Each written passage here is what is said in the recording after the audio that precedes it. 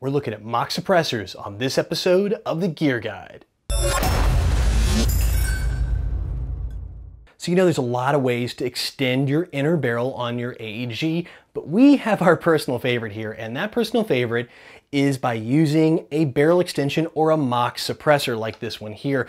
So we're looking at the new licensed Knights Armament quick detach suppressor brought to you by Z-Shot. Actually, yeah, Z-Shot has actually secured the licensing for the Knights Armament line. So we've already seen the suppressors. They also have some rails out there as well, and I'm sure we're gonna see some more. Now you may be looking at this going, well, you know, it doesn't really look like the Knights Armament suppressor I'm used to.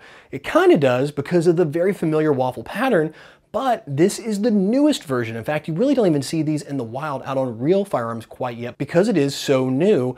But you're probably familiar with the older style Knights Armament suppressor that is famous, and you see them on SEAL kits, you see them in Special Forces teams, all over the internet. But what we like about this one is they've taken the design a step further and made this thing really easy to get on and off.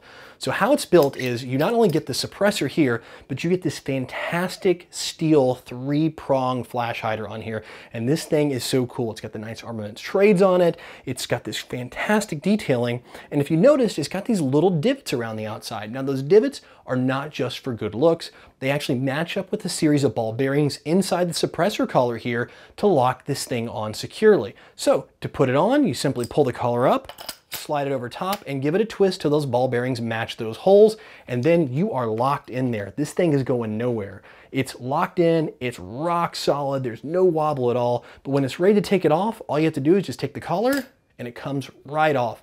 It really is that simple. And it's not just this 3-prong suppressor that looks good.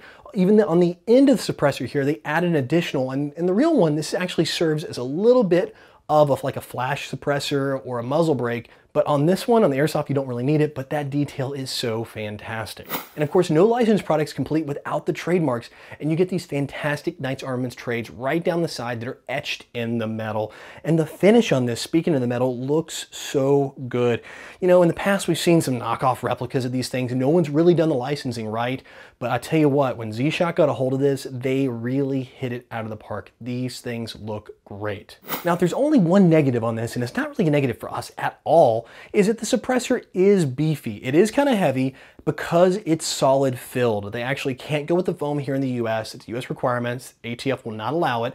So to get ATF approval, they actually go with the solid fill core. So unfortunately, that adds a little weight to it. We don't mind at all. We love the feel and the build of this. And that build is around how robust this thing is. But some people may think, oh, it adds a little weight to the end of my rifle. To us, we don't care one bit.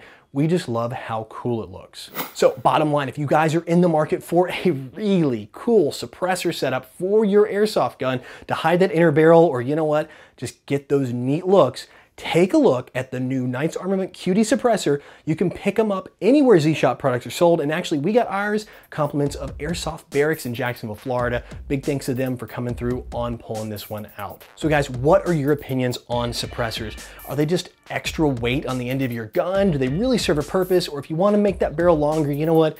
Just add a longer barrel on the outside to put the inner barrel in. We want to hear from you in the comments below. And that's it for this episode of the Gear Guide. Thanks for watching, and we'll see you back next week when we turn a potato into a real functioning suppressor for your airsoft gun.